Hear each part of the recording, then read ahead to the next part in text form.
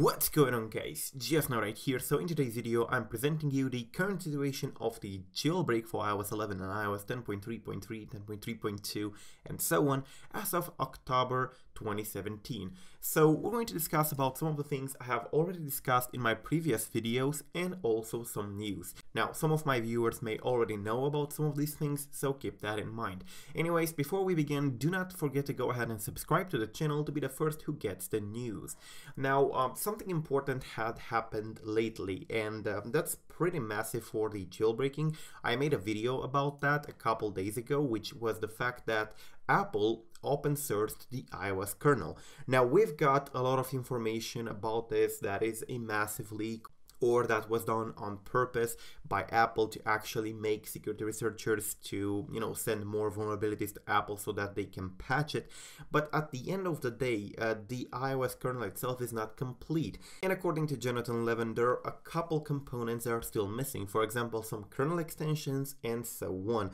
So Apple did not really open source completely everything. Anyways, it's still something important, and if you want to watch this video, go ahead. The link is in the description down below if you want to learn more.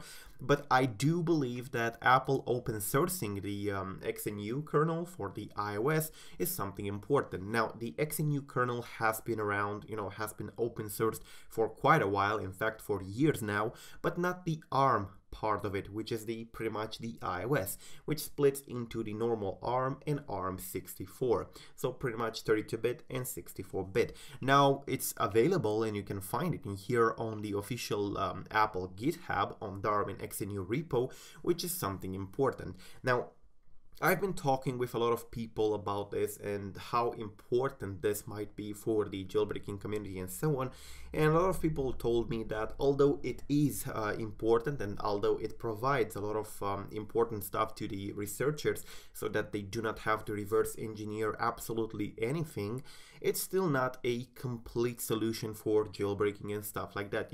It's just not making a jailbreak to appear out of the blue. So it's something you should keep in mind. And now there is a problem with the iOS 11. According to GSM Arena, you can see today Apple has seeded the iOS 11.0.2, about which I'm going to make a review tomorrow. They went ahead and fixed a couple bugs, for example, photos disappearing and stuff like that, which is quite nice. But with all these new features in the iOS 11, a lot of people are asking me whether they should stay on iOS 10.3.3, 10.3.2, 10.3.1 and so on, or simply, go ahead and update to iOS 11. Because iOS 11 itself is quite nice, it's a novelty for the moment, and it provides quite some new features, and a lot of people just got enough of waiting for a jailbreak to come.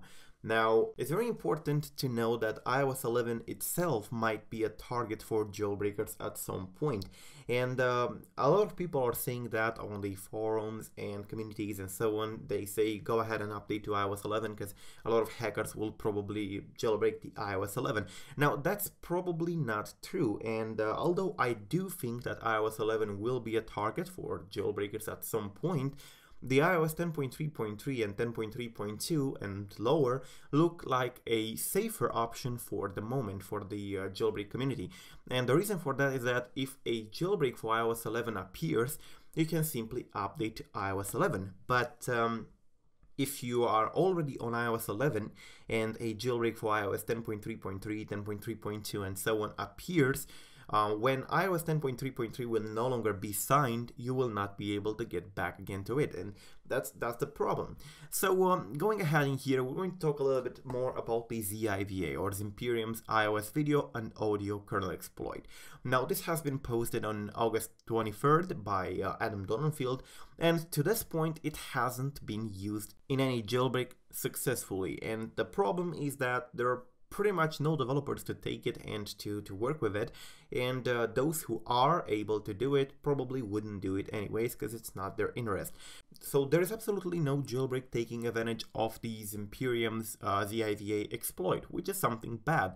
Now, Zimperium's exploit works on iOS 10.3.1 and earlier, which is pretty much good because if combined with other exploits, for example the triple fetch and probably a kernel patch protection bypass, a KPP bypass, it will of course render an iOS 10.3.1 and 10.3, 10.2.1 jailbreak, but apparently nobody is willing to do it for the moment, so it remains unused. And yeah, that's pretty bad, because you know, newer versions appear, and by the time iOS 11.2 is out, because it's currently in developer beta, probably the ziVA exploit would be too old to be used by jailbreakers anyways, because a lot of people would be updating. So something important in here: do not update, do not lose your hope. I know you want a jailbreak, and I know you've been unjailbroken for quite a while, but do not go to iOS 11. I know it's tempting.